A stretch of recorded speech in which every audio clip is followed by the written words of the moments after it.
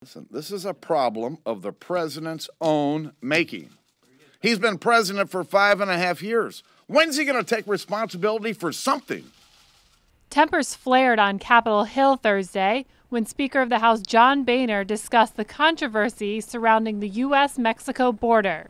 President Obama this week asked Congress to pass an emergency supplemental spending bill for $4.3 billion, which includes money to stop the flow of undocumented children illegally crossing the border.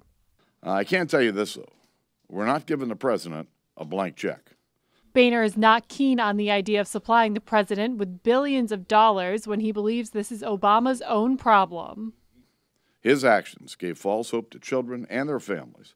If they enter the country illegally, they would be allowed to stay.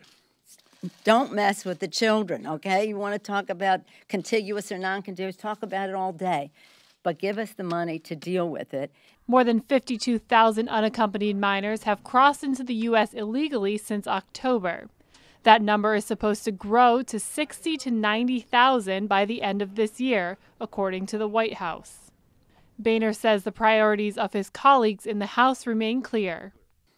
Take care of these children, return them safely home to their home countries, to their families, and secure the border. A Senate hearing on the issue is expected to take place Thursday afternoon. For WashingtonExaminer.com, I'm Lisa Rule.